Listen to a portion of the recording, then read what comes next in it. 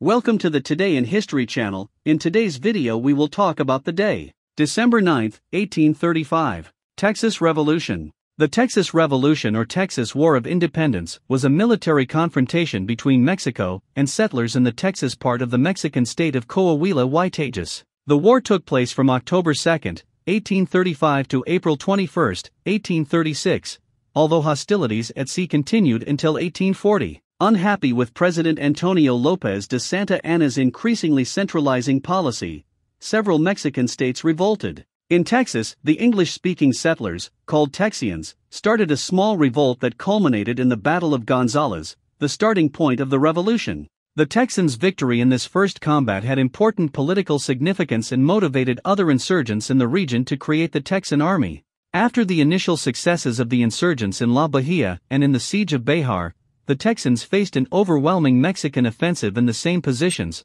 a few months later, personally commanded by President Antonio López. But the Mexican army's success was interrupted by an unexpected defeat in the decisive Battle of San Jacinto, in which, in just 18 minutes, the Texan army led by General Sam Houston defeated the Mexicans and captured Antonio López.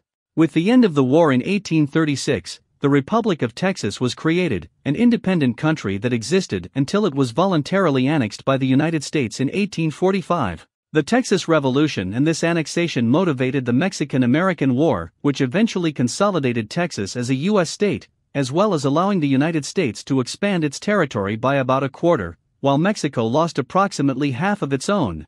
Did you like the video? In the description you will find the blog link with the full article. Give an incentive by subscribing to the channel, liking, commenting and sharing with your friends. Hugs. Until the next.